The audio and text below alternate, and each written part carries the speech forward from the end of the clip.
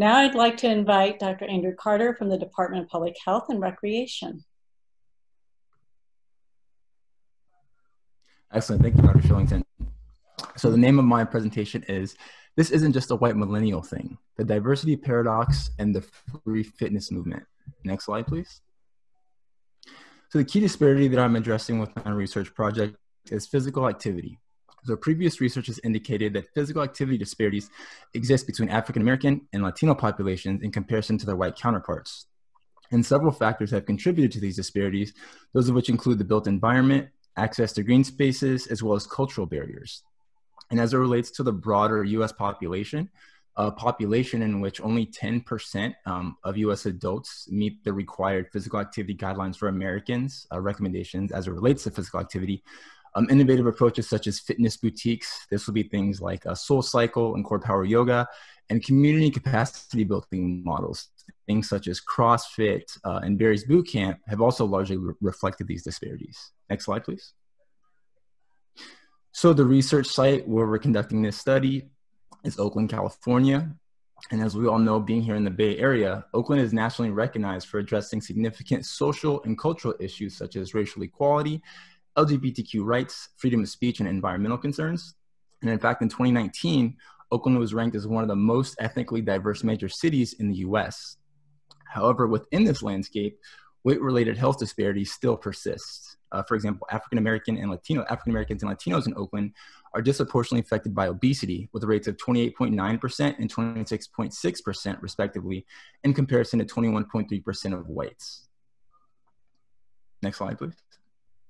So in our current study, we were curious to what degree the community and capacity building ethos in many boutique fitness settings and some of the other innovative approaches as it relates to engaging individuals to exercise could be implemented as a mechanism to engage diverse communities to physical activity, particularly communities of color. So in our study, we explore the role of fitness communities as a mechanism to engage these diverse populations in physical activity. So we define the fitness communities having three components. One, individuals or communities engage in exercise in dynamic groups. Two, communities engage with one another using social media or some sort of online network. And three, communities engage in hangouts outside of the physical gym or fitness setting. So specifically in our study, we examined how constructs of diversity and inclusivity are communicated at a free, open to the public fitness community based in Oakland, California. So the research questions that guided our study was, one, how do participants describe perceptions of diversity and inclusivity? And two, how are constructs of diversity and inclusivity communicated? More specifically, what assumptions are they building on and what are the messages? Next slide, please. So in terms of our preliminary findings, we conducted in-depth interviews with both structural leadership as well as with members or community members. Two of the primary themes, participants described both how the community was committed to diversity and inclusivity, as well as some of the challenges and complexities as it related to that.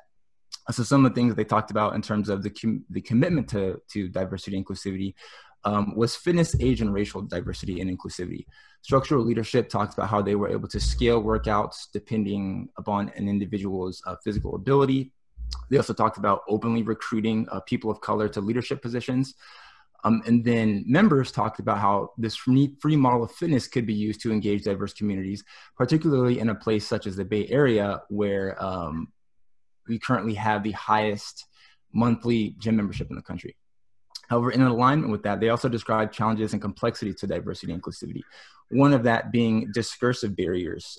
For example, historically, the organization and community has been represented by both white leadership as well as white membership. And they talked about the kind of the image and the perceptions as it related to out-group community members or out-group members wanting to engage with the community. They also discussed recruitment challenges. So for example, the main purpose or the main type of recruitment that was being done among the community was through interpersonal social networks and using things like social media and Instagram. And what we found with this was, while useful in some contexts, that this kind of friends inviting friends model would end up happening is you would develop kind of similar, or you would recruit individuals with similar like-mindedness, similar racial backgrounds, as well as cultural orientations.